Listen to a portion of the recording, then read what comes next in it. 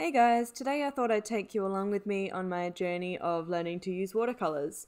My name is Kirsty Rebecca and I make drawing and painting tutorials that are easy to follow even if you're just starting out. I've always wanted to try watercolor, but I've already got tons of art supplies in a bunch of different mediums, so I didn't really want to add to that by buying watercolors as well. But when I went to my local art store not too long ago, they had these pans on sale. They were really quite cheap, so I gave in and bought a few. And I've never used watercolor before. Well, actually, I lie. I used watercolors in high school, but they were like those cheap ones that come in plastic stackable pan things. And I have used watercolor pencils quite a bit, which I love, so I thought I'd give these a try as well. I did a couple of swatches to see what the colors would look like because they always look different on the paper than they do in the pan. And I just had a bit of a play around with some different techniques as well. These are the Van Gogh watercolor pans, and I know they're student grade, but they're made by the company Royal Talons, and they also make Rembrandt, Strathmore, and Sakura art supplies. I'm probably saying that wrong, amongst other brands as well. And the colors that I picked are light fast according to the ASTM standards. So I know they aren't professional paints, but I wasn't sure if I was going to like watercolor, so I thought I'd give these a shot before I invest in professional grade watercolors.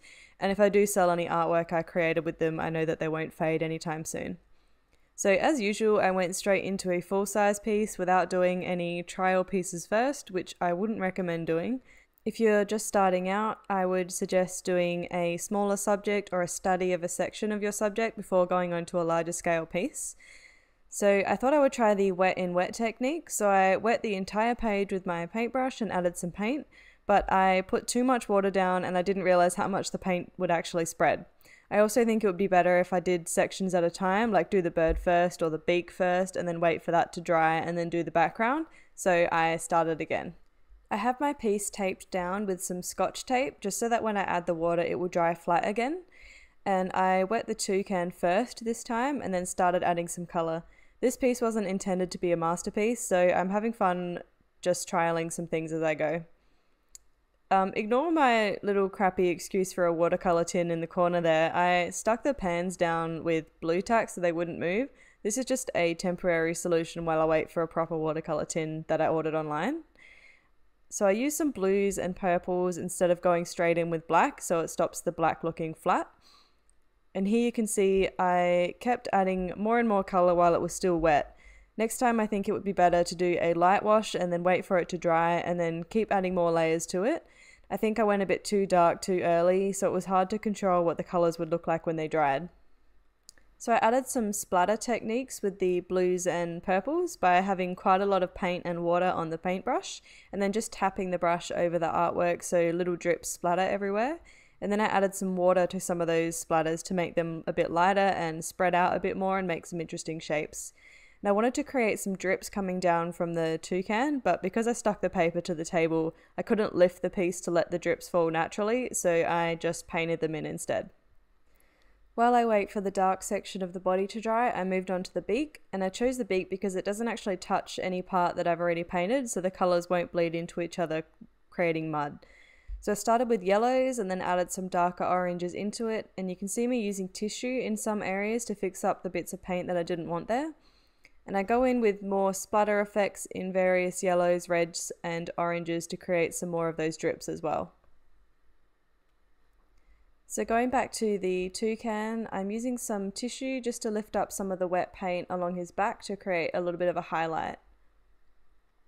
So here I'm drying it with the hairdryer and you can see some of the really wet blobs spread across the page, like on the top left there where my hand is. And I actually didn't mind that effect, so I might use that technique in the future to my advantage. So moving on to the branch, instead of just going in with brown, I'm using a lot of blues and purples as well mixed in so that the colour doesn't look flat and it keeps it looking more vibrant. Going back to the beak area, now that the yellows and oranges are dry, I'm adding some of those details at the top where the nose is and on the tip. I'm using tissue to remove some of the wet paint and create some highlights again. So the beak area is actually dry and I'm just going in with these darker reds and oranges to create some of that texture that toucans have on their beaks. On the white part of his body, the shadow part is really quite dark and it isn't white at all. So I've wet the entire section with the paintbrush and I'm adding some greens and yellows and browns to create the shadow on the underside of his body there. And I'm just going back in over the top of that with some darker greens and yellows in there as well. So I'm starting on the background now, and I want it to be a bright and expressive piece, not too wishy-washy, lots of bright, vibrant colors, but also have it look like a watercolor piece, not an acrylic painting. So I started by adding some green to the corners of the dry paper and then dabbed some darker greens in there as well, so it would bleed and blend out a little bit. And I continued this process, moving inwards towards the toucan and adding lots of different greens and yellows and ochres. I went through and added some water to some areas to create some interesting cauliflower effects and to lighten up some areas. And so I've added some more splatters using darker greens and yellows in there as well. I didn't like how white the area was that's around the toucan directly, so I went in with some lighter greens and yellows and started to lay some colour down right up to the edge of the toucan, and then I continued doing this so that it blended in with the background a little bit. So the background is now completely dry, and I've just gone in to that blue circle that's around the eye with a little tiny brush to create some of that detail.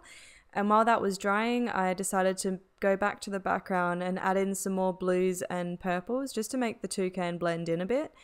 And I added quite dark colours around the corners and the edges so that when you're looking at the painting, your eye is drawn in towards the toucan rather than off the page.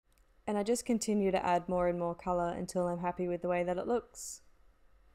While I waited for the background to dry, I started adding some colour to his feet.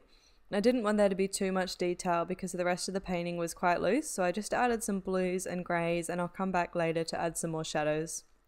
I'm going back to the eye and adding some more details there, and I'm fixing up some of the darker areas and the details around the beak to increase that contrast as well.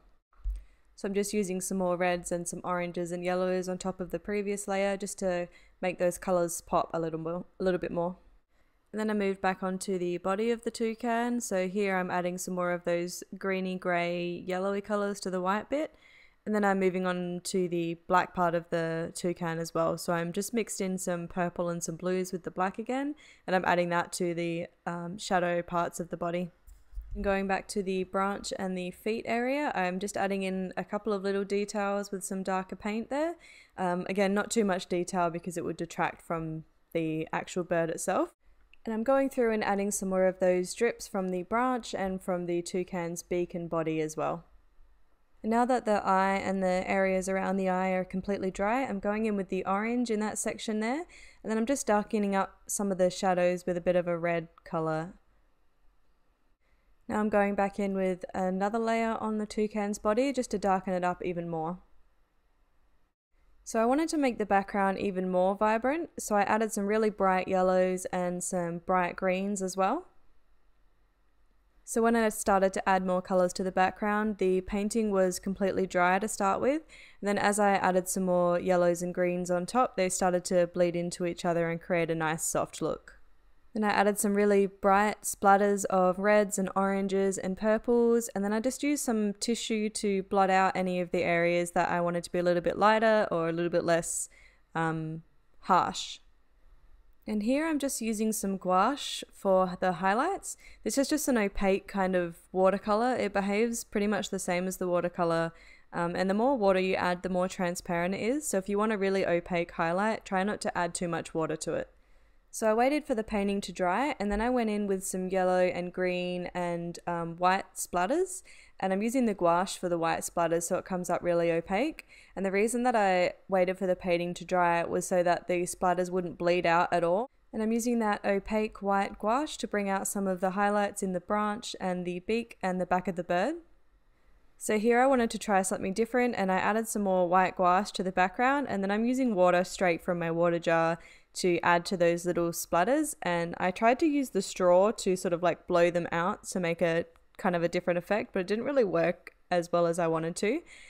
So I went back in with the tissue and I dabbed up some of the excess paint, and I really liked how that turned out. Actually, it's kind of a more cloudy effect, but I think I'll use that technique in the future. I removed the tape from the outside of my painting, and then I'm fixing up the little edges where the paint's gone too far into the white bit with a damp cotton tip here. It's really useful, it just lifts the dry paint straight up. When I took the tape off, I realized how much the paper had actually warped, and it has this sort of rippled effect. and I wanted to fix it, so I came across this method which I thought I'd share with you because it worked really well and it could be really useful if your paintings are also warped. So first I just put a clean sheet of paper down so that my painting wouldn't be damaged by anything that might have been on the table. And then I laid my painting face down onto that clean sheet of paper. And then I got a damp sponge and I moistened the entire back of the painting, making sure that it was really evenly coated but not with too much water. And then I just laid a bit of tracing paper on top of that, just as kind of like an isolation area between the wet painting and anything that I laid on top of it. And then I started by putting a flat board down and then started to add some heavier items on top. So this is just a box that I had with some storage items in it. Luckily, I have a Harry Potter obsession, which leads me to collect an unnecessary amount of heavy and hard-backed Harry Potter book sets. So basically you just want to put as much weight as you can on top of the board to keep the painting flat and not moving at all. And then just leave it overnight so that the watercolor painting will completely dry. If any of you guys work in watercolors and you have any tips to stop the paper from warping in the first place, I'd love to know. I think I might have just added too much water to my painting, but I'm sure someone out there will be able to tell me what I'm doing wrong to avoid it for next time. And as you can see, the painting is pretty much flat and there's no warping or ripples or anything like that anymore. There are a few things that I would do differently next time, but I really liked the end result and I really enjoyed the process. And I may have to put watercolors on my birthday wish list. If you'd like to check out some other tutorials, there are some videos on the screen, and don't forget to subscribe to my channel so you don't miss out on any future videos. Thanks for watching, see you in the next video.